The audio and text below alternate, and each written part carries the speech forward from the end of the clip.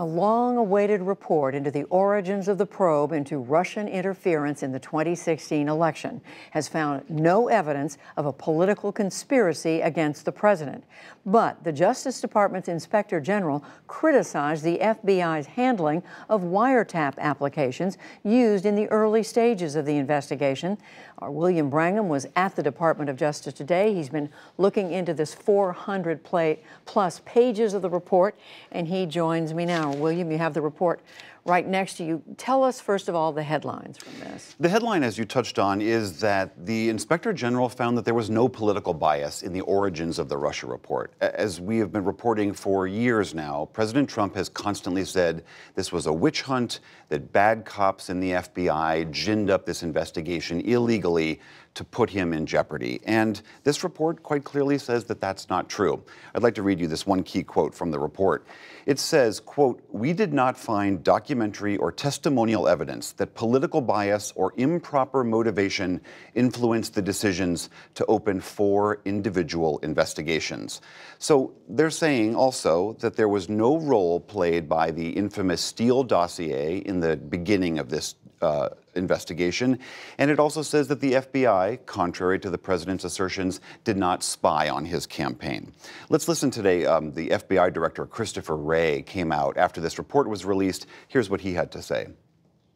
I think it's important that the Inspector General found that in this particular instance, the investigation was opened with appropriate predication and authorization. The Inspector General did find a number of instances where employees either failed to follow our policies, neglected to exercise appropriate diligence, or in some other way fell short of the standard of conduct and performance that we and that I, as director, expect of all of our employees. So while you can read part of this report as a rebuttal of the president's theories all along, it certainly seemed like his mind was not changed by this. The president also, after the report came out today, had this to say about the investigation. They fabricated evidence and they lied to the courts and they did all sorts of things to have it go their way. And this was something that we can never allow to happen again. The report actually, and especially when you look into it and the details of the report, are far worse than anything I would have even imagined. This was an overthrow of government. This was an attempted overthrow, and a lot of people were in on it, and they got caught.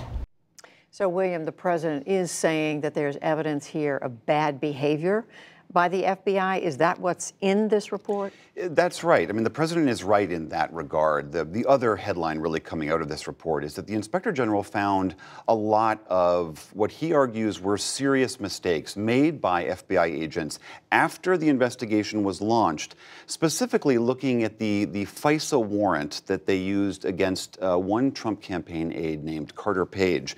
The Inspector General said that there were omissions and errors and embellishments in these documents. The FISA warrant, if you remember all of this, is if you want to open a foreign intelligence investigation into a person, you have to present this court with a warrant. And the Inspector General says that in the FBI's case, the warrants that they put forward left evidence out that didn't bolster their case. They looked over contradictory information and basically did not provide truly scrupulously factual warrants. This is another quote from the report today, specifically about this criticism. Quote, that so many basic and fundamental errors were made by 3 separate hand-picked teams on one of the most sensitive FBI investigations raised significant questions regarding the FBI's chain of commands, management, and supervision of the FISA process.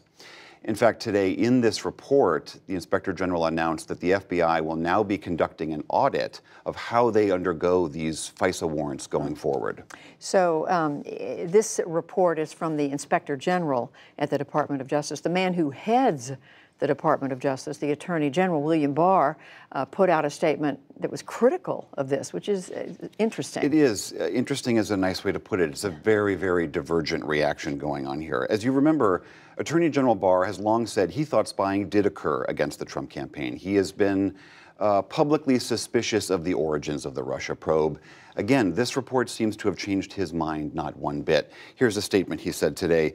The Inspector General's report now makes clear that the FBI launched an intrusive investigation of a U.S. presidential campaign on the thinnest of suspicions that, in my view, were insufficient to justify the steps taken. It is also clear that from its inception, the evidence produced by the investigation was consistently exculpatory. Again, this is just a very striking reaction. This is the Attorney General taking direct aim at his own Inspector General and saying that in some sense his findings, documented in this huge report, are not to be believed. But in so doing, he's completely in alliance with the president's view on this. So finally, William, we know this is not the end of this. There are still several more shoes to drop. Tell us about that. Yes, on Wednesday, the Inspector General, Horowitz, who wrote this report, he will be testifying before the Senate on Wednesday. There is also a second, broader investigation going on. Attorney General William Barr tasked Connecticut Assistant U.S. Attorney John Durham to lead a wider investigation, one that's now become a criminal investigation, also looking in the origins of the Russia investigation, how that went forward, and what role foreign countries might have played in that. So Durham is undertaking this much broader investigation. The president seems to be banking a lot on what Durham will find.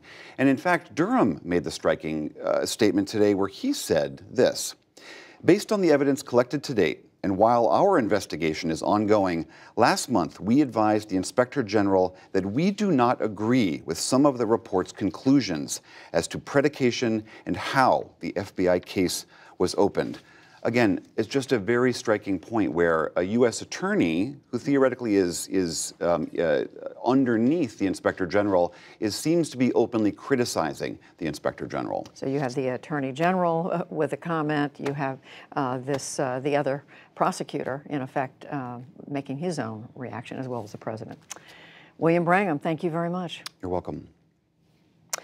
And now for more on the Inspector General's report, I am joined by John Carlin. He served as Assistant Attorney General for the Justice Department's National Security Division from 2014 to 2016, and he was also Robert Mueller's Chief of Staff when Mueller was Director of the FBI. And John Carlin joins me now from Phoenix, Arizona. So John, I just want to say at the outset that your name is mentioned in this 400-plus page report in two footnotes. We've looked at them both. They're tangential references, so we're not going to go into that detail.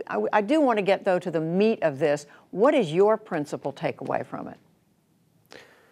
Well, Judy, after 2 years, 1 million documents, over, 50, 70 interviews by an independent Inspector General, you have a conclusion that the FBI appropriately followed its procedures in opening the Russia investigation. They followed the rules of the Justice Department and the FBI. And because they followed those rules, we had an investigation that led to the unpacking and discovery of an unprecedented Russian intelligence conspiracy which cost tens of millions of dollars, included computer hacking, leaked documents, exploitation of social media campaigns, and has led to 30 successful indictments, in some cases convictions of individuals for criminal misconduct. But you also had, as William Brangham just laid out, description of errors made along the way by individuals in the FBI and others who were working on this investigation. No, that's right, and should be taken seriously. But first, to distinguish, what the Inspector General found was that the investigation itself, the broad Russia investigation, was appropriately opened under FBI and Department of Justice procedures. After it was opened, the Inspector General details mistakes that were made in the application process regarding the investigation of one of the individuals part of that broader investigation, and that those mistakes linked to the obtaining one application that was then renewed for wiretap, and that's regarding Carter Page. We should definitely, and I think the FBI director, Christopher Wray, struck exactly the appropriate note in saying that any type of mistake or misconduct in obtaining a wiretap under the Foreign Intelligence Surveillance Court is serious. It should be looked at for process improvements so that that does not occur again. It doesn't change the fundamental finding, though, that that occurred after this investigation was launched and opened. John Carlin, how do you account for the reaction of the Attorney General, who clearly has problems with the thrust of this report? Look, he, of course, is entitled to his own opinion, but his opinion is not the rules under which the then Assistant Director of the Counterintelligence Division, Bill Priestep, was operating when he opened the investigation. And in some respects, good thing it wasn't, at least the way I'm interpreting the remarks, because if we had Attorney General Barr's opinion instead of the rules and procedures of the FBI, it seems like we would never have found out and held accountable numerous Russian agents for their attempts to interfere in the 2016 campaign. I hope he applies a different standard when we're looking to determine foreign interference coming up in our 2020 election. And it sends an unfortunate message to the men and women of the FBI and the Department of Justice, thousands of career agents and prosecutors who day to day are dedicated to protecting us from foreign threats against our nation, that their leader, the top official of the Justice Department, in no way recognizes what they did right. John Carlin, former Justice Department official, thank you. Thank you.